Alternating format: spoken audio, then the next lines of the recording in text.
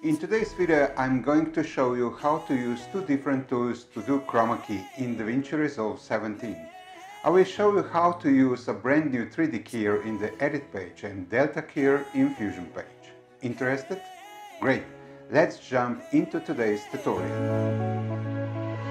Hey soul sister, ain't that Mister on the radio? Stereo, the way you move ain't fair, you know. Hey soul sister, I don't wanna miss a single thing you do.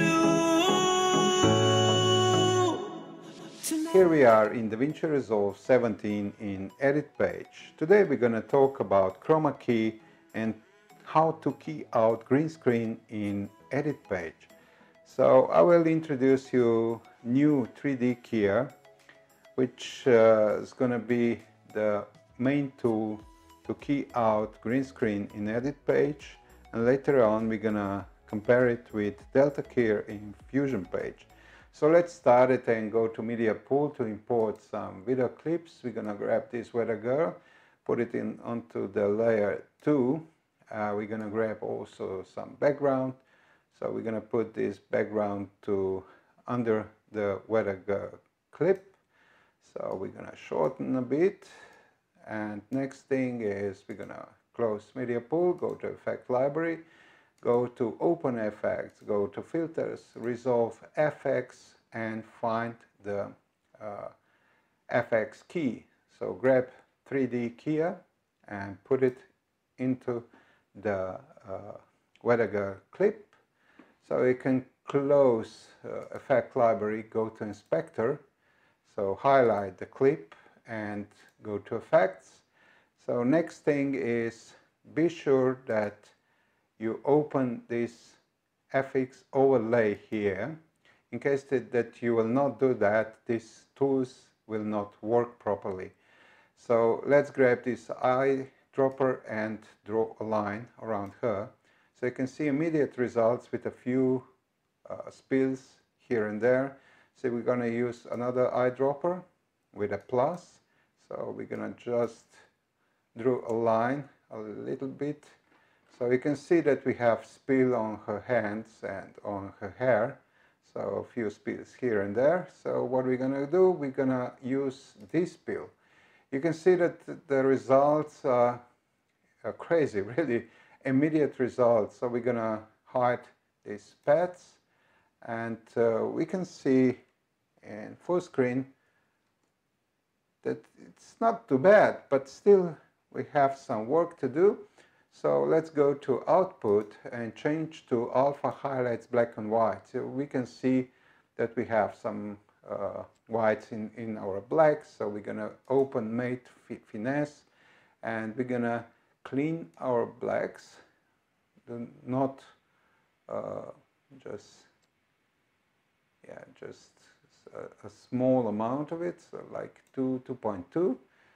And let's go to alpha highlights. We can see here also, if you can check here if there is any problem at all, so no problems. So we can play a little bit with radius as well, so a small amount. We can also go in and out ratio, so just for a little bit. So, and that's it, because yeah, we don't have anything else to do. So let's go back to output and go to final composite, and we can see that clip is finished. So one thing is that yeah, we're gonna check this. I reckon this is amazing result in such a short time.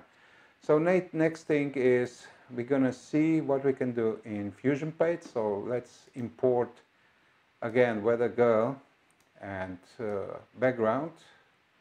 So we're gonna do the same thing in Fusion page.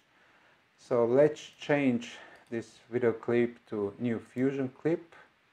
So we're gonna close this media pool, highlight this, put the playhead in the middle and go to Fusion page. We're gonna see in Fusion page already we have nodes here. We're gonna just move it here, And one thing is, be careful because this is foreground. So foreground means that weather girl is our foreground and clouds are our background. So we can change this with with key F2. So if you press F2, you're gonna be able to rename the tool, and we can go with green and just press OK. And of course we can change media 1 as well. So F2, and we're gonna change this to our background and press OK. So now we're gonna go to green because we have to change this node, or let's say we have to key out our green color here. And let's press Shift and Spacebar and go to Delta Keyer. When we have Delta Keyer, just put it in. So now we have everything prepared. So go to Delta Keyer 1 commands and just pick this one, this eyedropper, and press it and go to green screen. Just check where is the most of it, and that's basically it. So let's check what happened with one stroke only. So we have done almost everything here. So we can go to matte as well, so we can restore a bit fringe if we want to. So a very small amount. So we can also erode if we want. You can see here that we can blur a bit. So that's another thing. So we can clean our backgrounds as well. So basically we have done really good job. So let's go back to edit page. So we can move this clip to and play both clips through. So both clips are made very fast. So let's see the first one. And 3D Keyer is a really good tool and very fast, and you can use it for various effects directly on timeline. So this is Fusion Delta Keyer, and you can see that the quality is much better. I will use also in the future Delta Keyer in Fusion page because it depends on the project that I have. So but anyway, 3D Keyer is a really powerful tool. So I basically can't decide which one is better because it has to be each tool is usually for different things, and I can still say that the Fusion one, the Delta Keyer, is for me really usable tool, and I will start also using 3D Keyer in the future. So you decide which one is better, and see you next time.